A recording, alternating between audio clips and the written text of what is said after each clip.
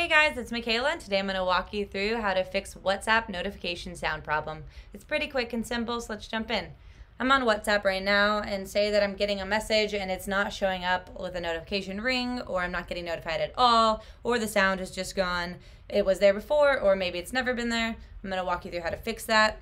First, you want to go to your WhatsApp like I'm on, and then go to Settings, the bottom right hand corner, and then we're going to go to Account.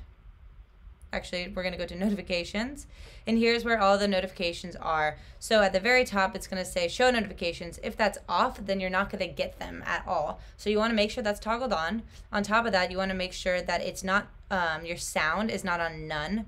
It's on, one of the defaults or a different one of your choosing. Then from there, we want to go out, and if all that's right, get out of WhatsApp, and we're going to go to our settings. And then we're going to go to notifications on our side in your app, or in your phone, and you're going to find WhatsApp. Mine's at the very bottom. And so if you click on that and this is off, that means no matter what your app settings are in your WhatsApp app, if this is off, then your phone is not going to allow the notifications to come through. So you want to make sure that's toggled on and that sound is toggled on.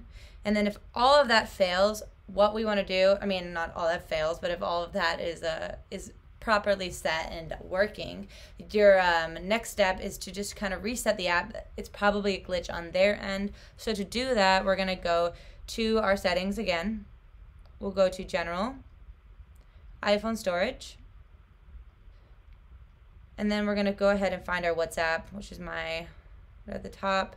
Click on that, and we're going to offload the app.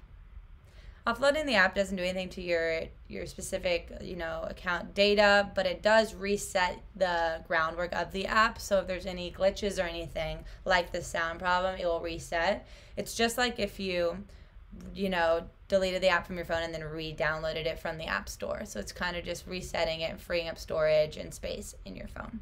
So we'll let that reinstall right now. All right, so it's just reinstalled on our phone, and we can go back and we can go to our app, and it should be working fine. You can go to your settings, go to notifications, make sure everything's back to appropriate settings, and you'll be good to go. If you guys have any questions on that, let us know in the comments below. If not, don't forget to like and don't forget to subscribe.